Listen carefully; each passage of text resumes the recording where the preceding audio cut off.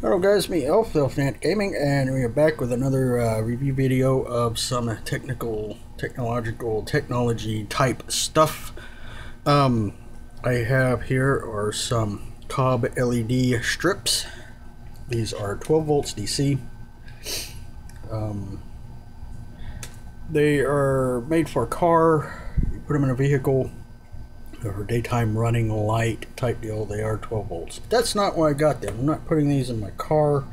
I don't need any more LEDs on my car other than what is in the interior. Reason I got these is because I've been working on my backup lighting system here at house, changing from the incandescent stuff to LED, designing my own system that will be computer controlled, yada yada yada. That will be for another video at a later date.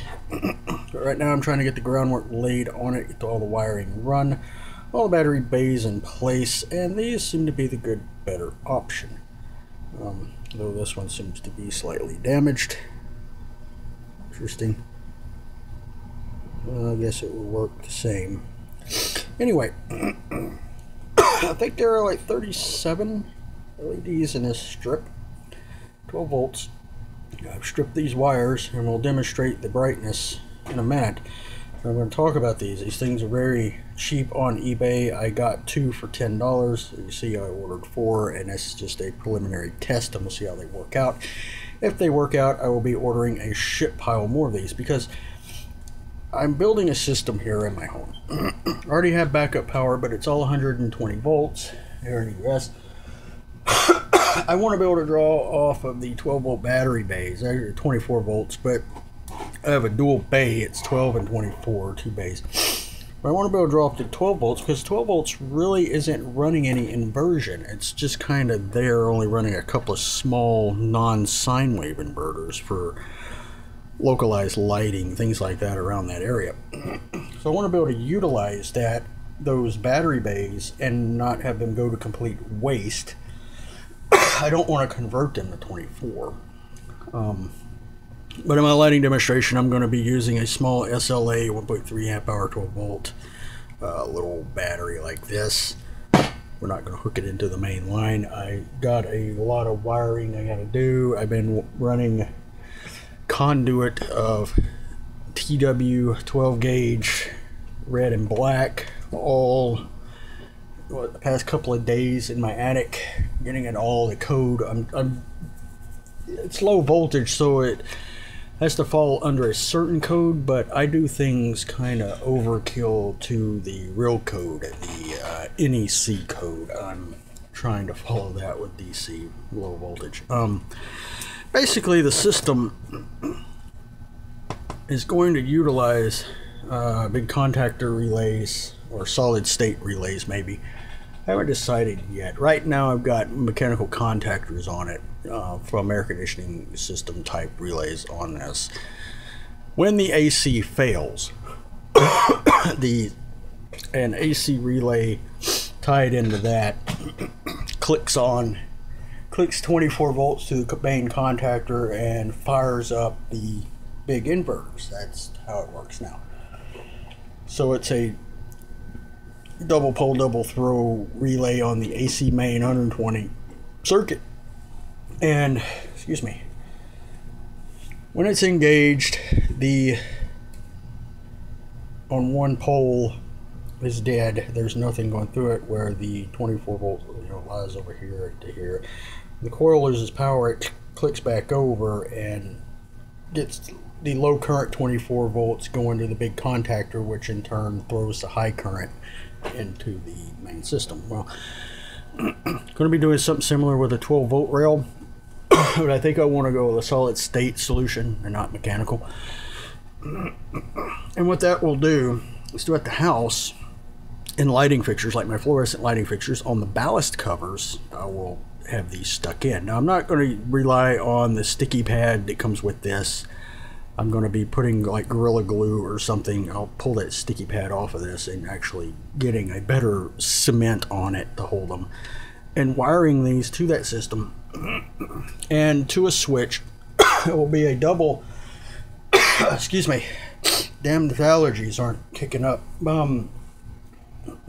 I'll put in double switches You know, those two deals, where one will be controlling the AC light, the other one will be controlling 12 volts. Of course, the 12 volts will not work unless the power has failed, or I go in there and trip the, you know, turn it on manually at the control box for 12 volts.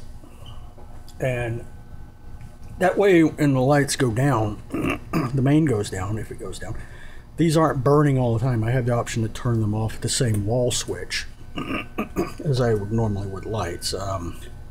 And these will go in the important areas like the kitchen, bathrooms, hallways, things like that. It's not going to be very hard to wire these, because all of my house wiring I went through and put conduit in the walls. I actually took out all the old Romex staples and all that bullshit years ago and wired it commercially, basically, with conduit and things like that. That way, if I wanted to pull more wire, and there are spare wires already in these conduits, you know, just sitting there in case circuits go bad or for whatever reason. I always believe in redundancy, but these are going to be a test to that. I'm not sure they got bent. Maybe I sat on it.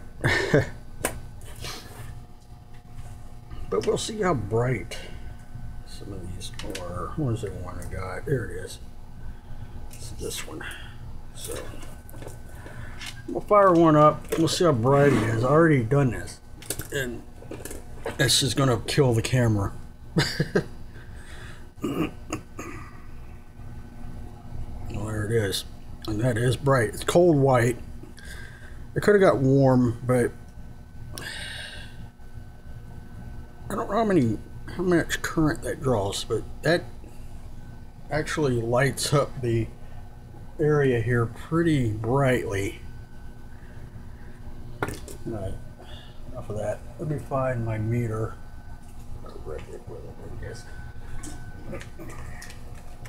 So we're going to look at the current. That's DC amps. It should be no more than 200 milliamps, I would think.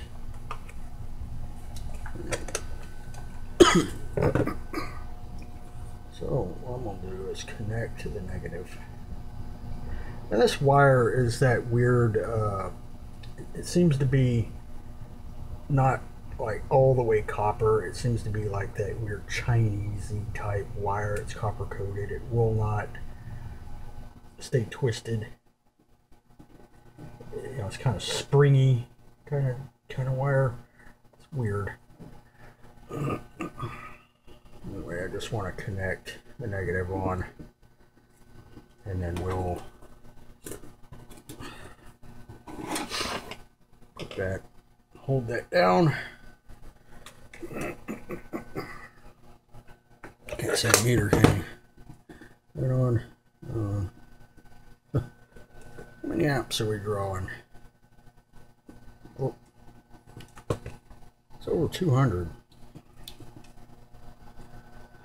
So we got about 400 milliamps on this particular strip here. 400 milliamps. It's not bad, and it's not good, but it's not bad. I was expecting more than an amp, but yeah, 400 milliamps, 4.8, 12, so 1.6 amps for the 4. That's not too bad. Definitely can run all of that off the wire I have up there.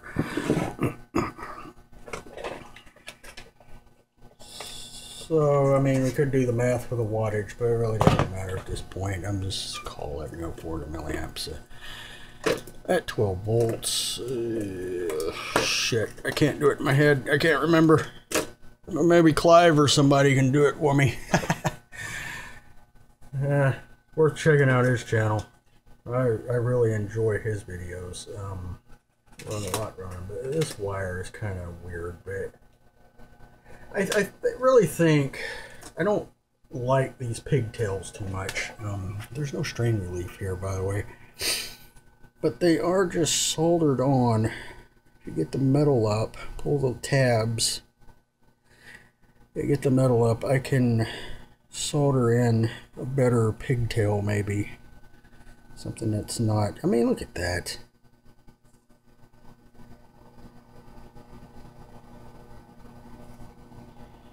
mean, Christ, it won't focus. Why won't you focus? Look, I mean, look at this strip. What am I gonna do with that? What terminal is that gonna go in? I mean, really. Anyway, on eBay, about $10, some change. I think the shipping was free. You get 2 of these. They come in a little box. And I don't know how many watts. Somebody do the math and figure out the wattage. I'm not gonna do it. 100 milliamps, 12 volts. Not bad. Seems like it could be better. I could do some current limiting on it. That way the batteries, I might do that. Might get them to 200. Get a little better. But anyway, yeah, eBay and COB lights, LEDs, emergency backup stuff that I'm designing here. And yeah, be sure to leave a like, comment, subscribe if you haven't already. It's all painless and free. And I will see you guys in the next video.